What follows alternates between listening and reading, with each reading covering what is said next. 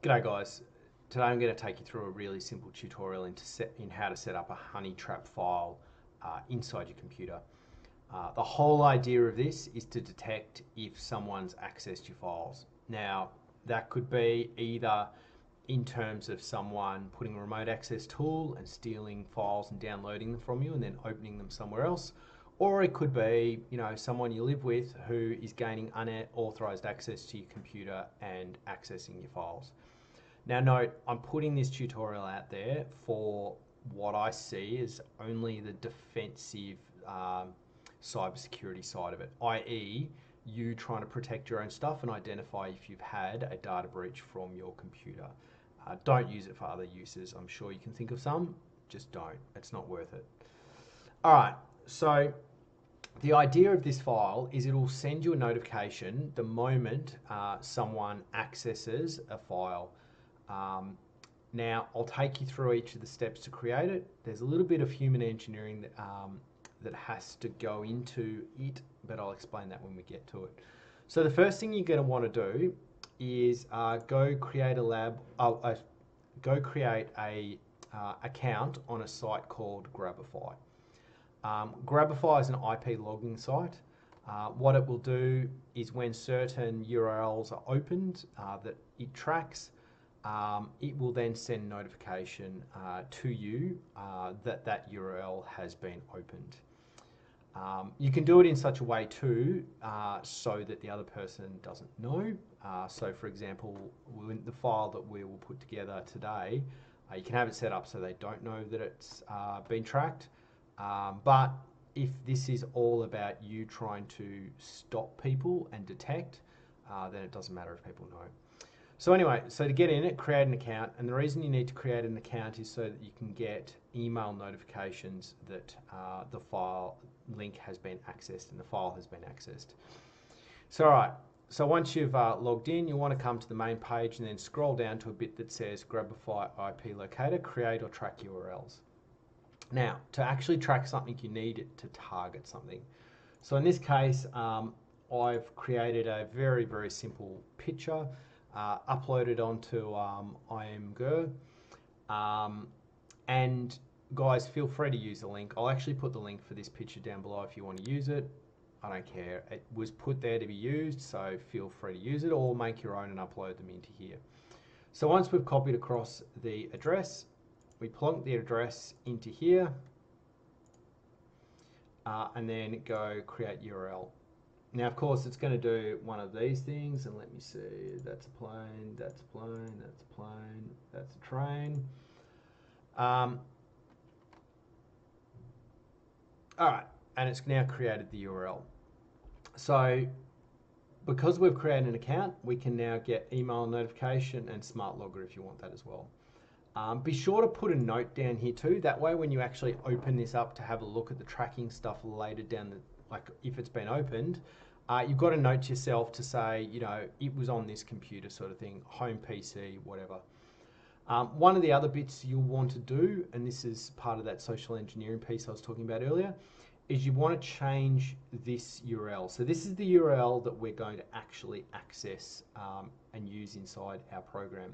But we don't want that because this is really obvious to anybody that knows anything about this sort of stuff, that they will know that this link will produce a tracking ping, so to speak.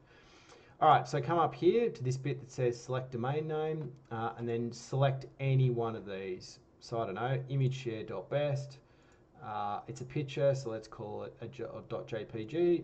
And now I've got a new link. So this is our tracking link here, which has come off our original image here, and this is our tracking link. So anytime we open or someone opens this link, it'll send an email notification to us. So, all right, so we want to copy that. So we copy that and then go into a Word doc.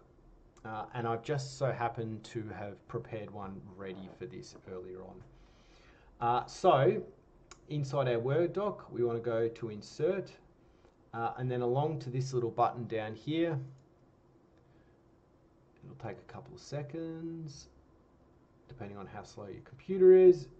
Then go to Field, and then scroll down to where it says include picture, paste your link into there, and then click data not stored with document.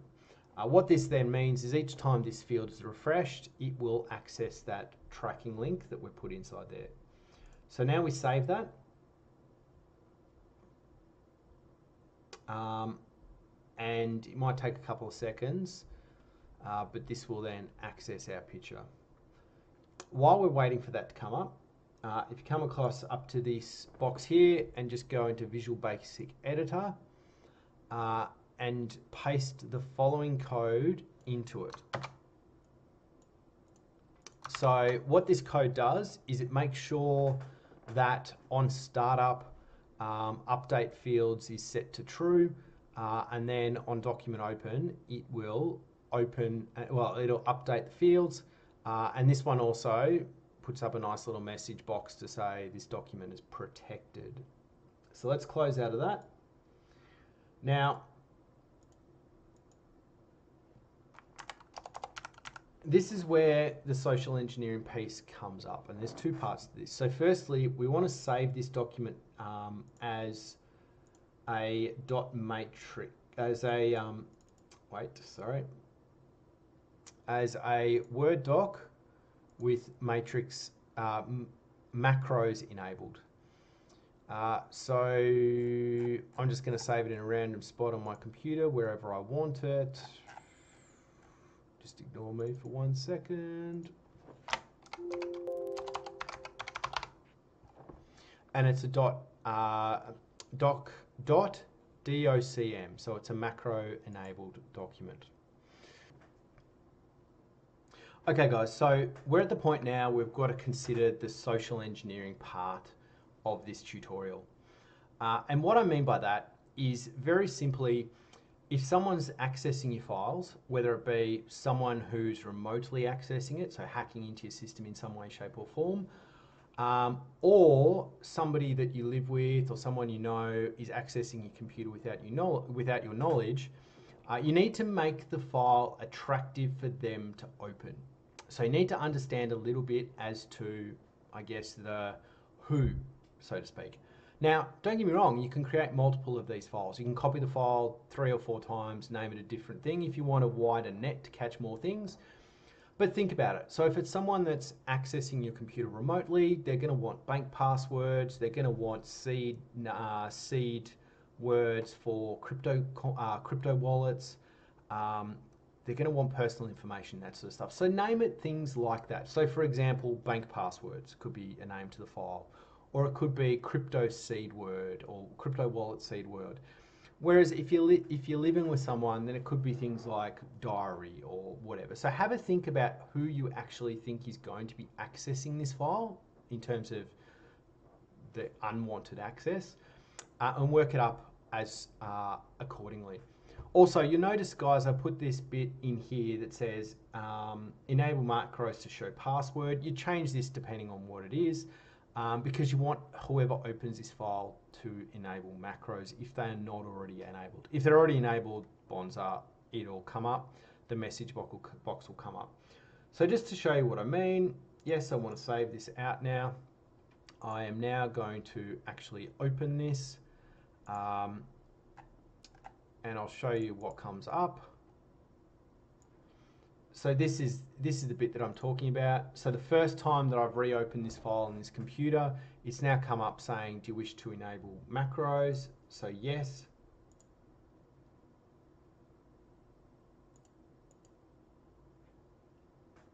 And now it's come up like so. So it reopens the file with macros on. The fact that it now has said document is protected, if you look back at our code, that means that this field has been updated.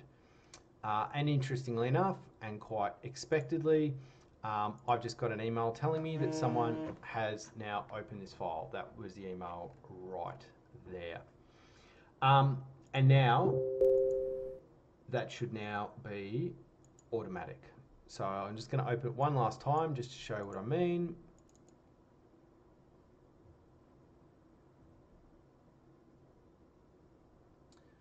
And it's opened, unfortunately, guys. Sorry, on my other screen, but it has indeed automatically opened up and accessed that tracking link.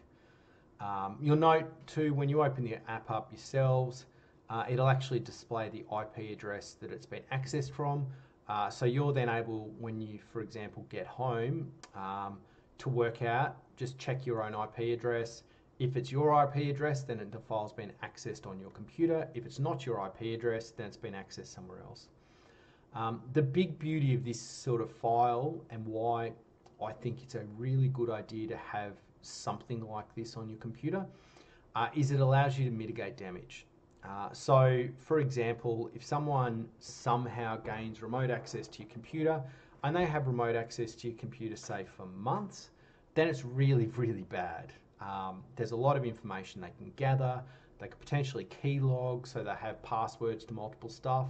The damage could be significant. However, if someone has access to your computer, accesses one of these files, it immediately enables you to take further action to stop further data loss or financial loss or whatever it is, depending on what your system has on it. All right, guys, so I really hope this has been helpful. I'll put the code bits down below in the comments so you can have a look at the code, have a think about how you can use this file for your own uses. I'm going to put together some other different types of honey trap files, but Word is probably the easiest and first one to start off with, because as you see, it takes a couple of minutes to set up, and then you've got a little bit more peace of mind. If you like this video, like it and subscribe, it helps out. If you have requests for other videos in this vein that you want to see, how to do some of these things, hit us up with a comment or send us an email. The email is on the main page from this channel's YouTube. But guys, have yourselves a really good and safe day out there.